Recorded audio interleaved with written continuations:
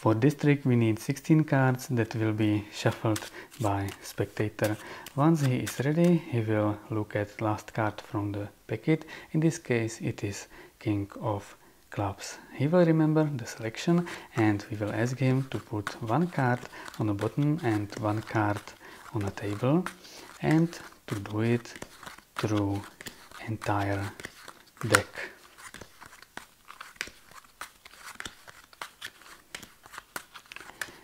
Once this is done, we will ask him to turn first card from the packet. In this case it is 8 of diamonds. This is not his selection, but this card will help to find it.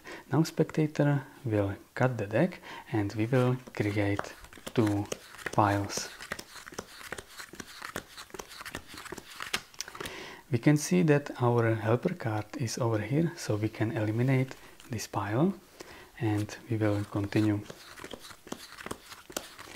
Now we can eliminate this pile and we will do it one more time, and we are left with just one card, which is King of Clubs, his selection.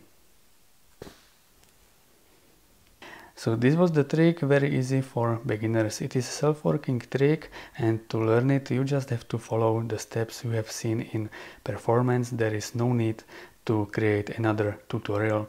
I hope you like the trick. If yes, please give thumbs up and subscribe. Thank you for attention. See you next time.